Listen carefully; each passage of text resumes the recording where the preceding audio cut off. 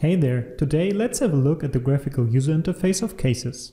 To zoom in and out, use the mouse wheel. Up zooms out and down zooms in. Holding the middle mouse button lets you move your screen, and you can rotate by pressing the right mouse button.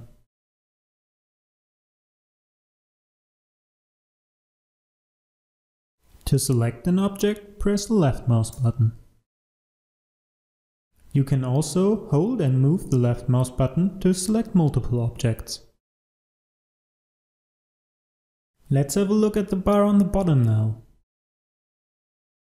The first two buttons let you center your object, so when I'm lost in 3D space like right now, I can simply click here. The second one will let me center a selected object instead of the whole project. The next symbols in line are filters.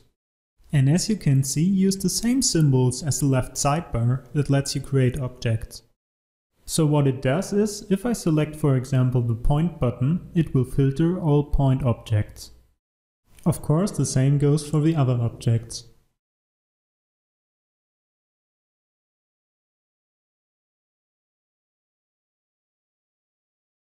These buttons are addressing sections. As you can see, one is selected already, and it has filtered the sections that you can see now.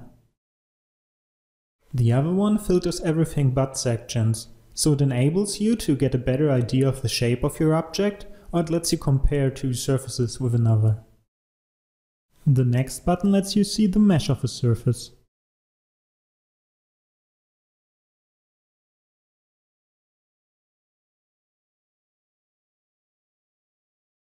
The next button is the mirroring button. It will let you mirror your project along the z-axis. This one sets the visibility of the coordinate system, and after that there's the warnings filter, which in this case doesn't make any difference as there are no warnings. The little log lets you log your results and compare them if you have multiple variations and results. Next in line are the view options. Click the little block to get isometric views, or click it again to get the plane views.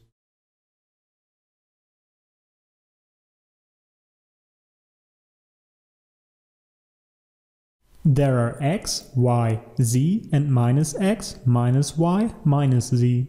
Also there is an option that gives you a view mainly used in blade design. It gives you a Y view that has a switched X and Z direction.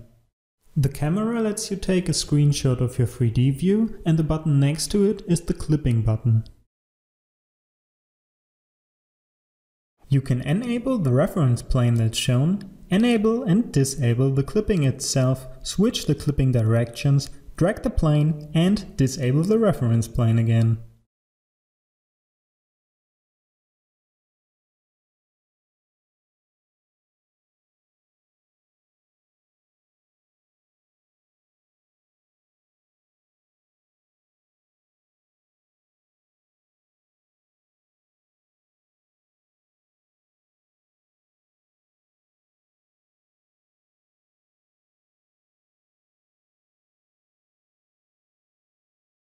The last button is the name filter. Just type something and only objects with the same string and name will be shown. If I write P, it will only show my points as they are named P1, 2 and 3. Or if I write nozzle, it will only show my surface.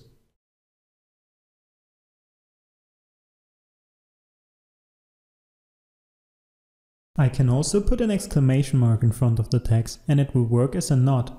In this case, it will show everything but the nozzle.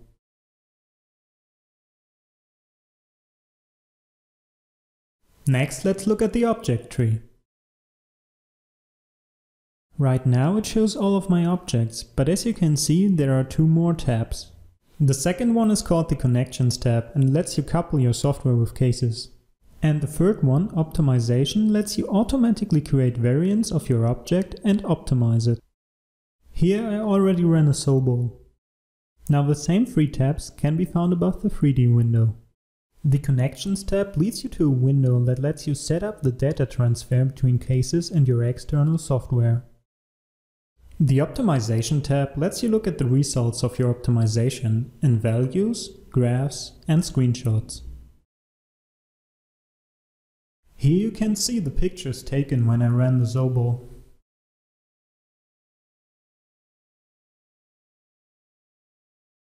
At the end of the video, I want to show you workspaces in CAESES.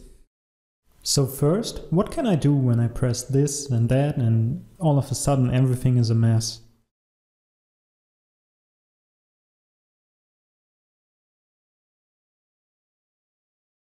You can select one of the predefined workspaces, in this case default, to get back to the normal view.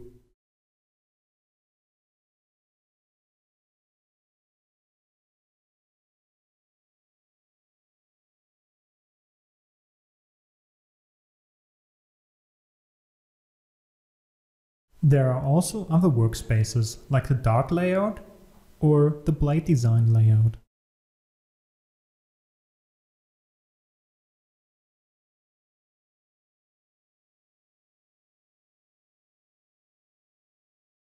So I hope you liked this video and thank you for watching. See you!